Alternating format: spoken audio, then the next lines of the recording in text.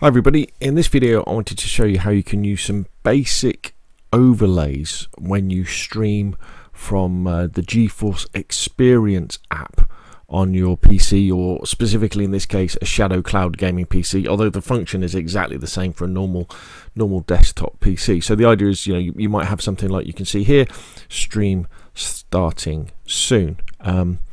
And so the way it works is if you press Alt-Z when you've got your gaming PC on, you'll bring up the GeForce Experience app.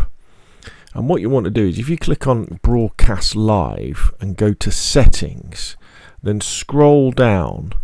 Currently, at the time of recording this video, you can have up to 3 custom overlays. So that when you start your stream or halfway through the stream, whatever, you can activate these overlays so they go over the top of your gameplay and they can say various things. So for example, the 3 I've got are there's stream starting soon, and then there's thanks for watching, please follow or subscribe, and then the other one is back in a bit, I think. Yeah, back in a bit. So they're the 3 I use. Now the first kind of step in this is obviously make your overlays however you want to do that, but you want to make sure you save them as a PNG. So for example, in Photoshop you would go File, Save As, and instead of saving them as a JPEG or a Photoshop file, in the drop down menu make sure you save them as a PNG file, that one like that. And then you want to get them up to your Shadow Cloud gaming PC, or if it's your normal PC, just save them in a folder where you know where they are. And then what you want to do is Alt-Z, bring up the GeForce Experience, click on Settings underneath Broadcast, and then if you click on this little 3 dots, you can then tell it where to look, and then you can select which one you want. There we go, let's do that again. So I could click on that one, I could click on one of these files, or we could go and we could find the other one.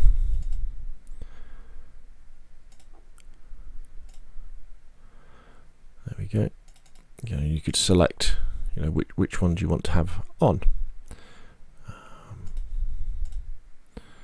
There we go.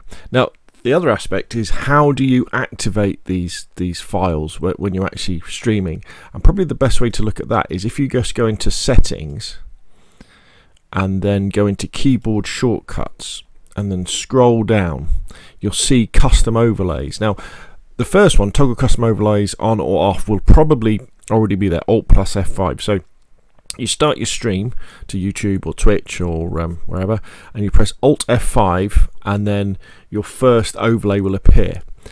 And then you've got to come up with the key bindings for the other ones. So what I've done is, because there's quite a few Alts used, I've used Alt Shift F6 for overlay 1, Alt Shift F7 for overlay 2, Alt Shift F8 for overlay 3.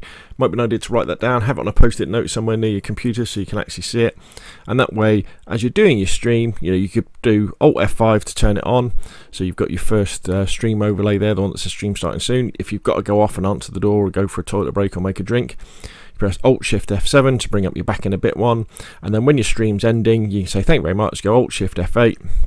That will bring up the stream ending, thanks for watching, please subscribe. You can leave that up for like 30 seconds before you end the stream to give you a nice bookend to your stream that way.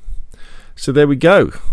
That's how you use very simple overlays with the GeForce Experience. And if you're wondering, what about all the capture software? What about all the streaming software? The beauty is if you've got an NVIDIA graphics card on your PC, laptop, or in this case a cloud Shadow gaming PC, the ability to encode your stream or record gameplay is kind of built in to the NVIDIA chipset, the way that it encodes it, and it uses very little overhead in terms of processor power.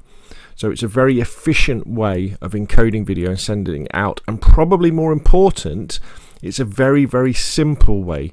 Once you've set it up and you've connected your accounts, it's really simple. You just go live, and it's great quality. It doesn't really affect the performance of your PC as you're playing, and it does exactly what it says in the tin. Nothing else. It's not like you're running Streamlabs or OBS with multiple plugins where you've got things, custom notifications going on. But to get you started in streaming from a PC, it's definitely a viable option.